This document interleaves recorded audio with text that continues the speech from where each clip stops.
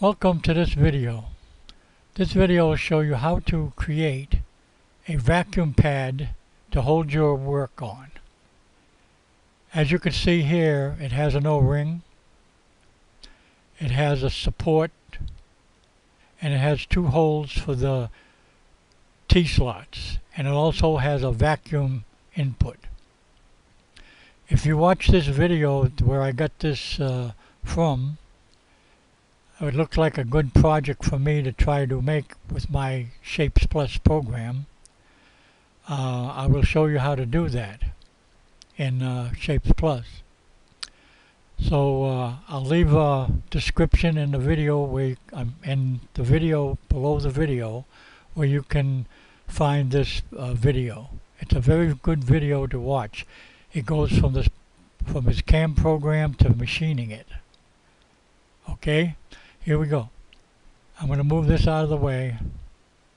I have a list of the dimension I used to create my pot.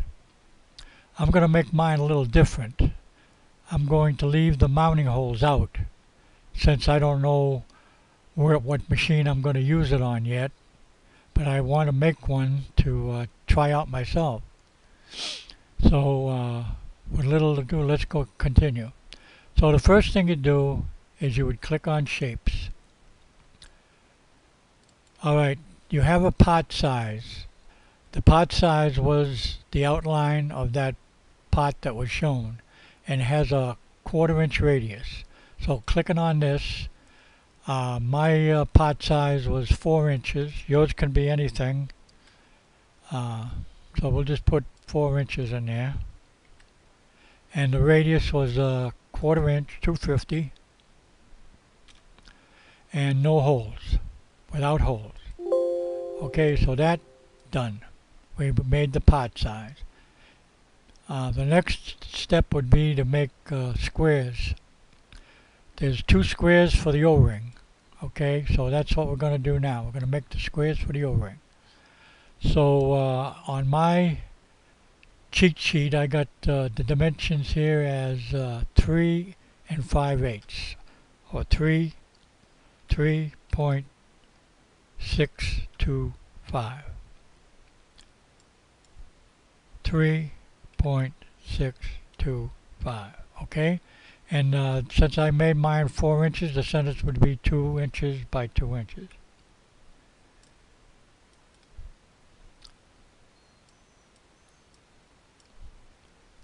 Okay.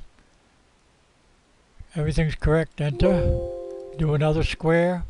The next one is 3 3/8. 3.375. 3.375. The centers is the same. Okay. The next square is 3 1/8. So 3.125. 3.125.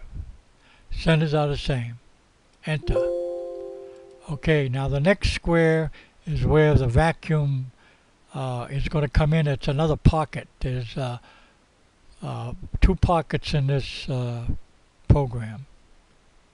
So all you got to do now is add another square at 1. So it's going to be 1 inch long.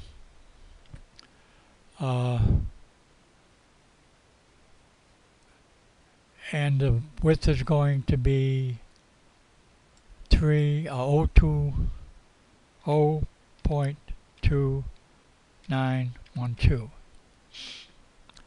2912. Double check that. That's not right. That's not. Oh, yes, it is right. The center is what I got to change. Okay, the center is 2. I got to change Y to 0.5937. Okay, let's double check it. 1 inch, 029, 02912. That's correct. Okay, enter.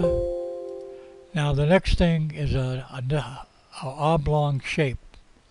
The oblong shape, I'm going to do 4 of them. 2 horizontal and 2 verticals. I'm leaving the center part out. On the other one, he's got the center all one piece. So I'm leaving that out to be more vacuum, and it'll also still have the same support. So to do it, we have to add the oblong length is 1 inch. The width is 250, 0.25. The offset length is the difference between those two, which is 0.75. I'll put the 0 in. 0.75, okay? Now the center. Now, depending on which one I'm going to do first, I think I'll do the verticals first. So that is, the center is going to be 2, and this is going to be 2 3/4, 2.75. Double check.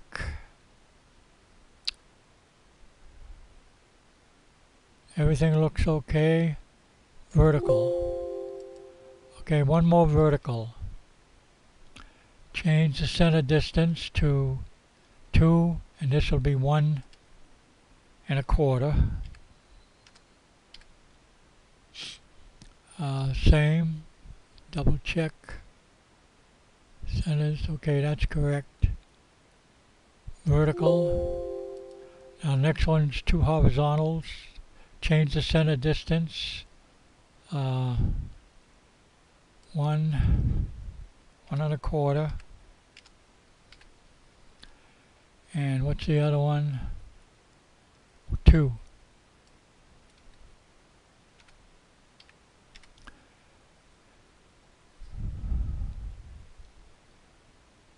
That's correct. One more and the part is complete, except for the mounting holes. Okay, the next center is 2 3/4. And 2 inches. 2 inches on the Y. Okay. Okay, done. Click that, close, create the DXF, and let's open it in Estlcam. This is Estlcam. I'm going to shrink it down a little bit so you can see how it comes out. I hope I did this correctly. I gotta find my drawing. Oh, I gotta open this.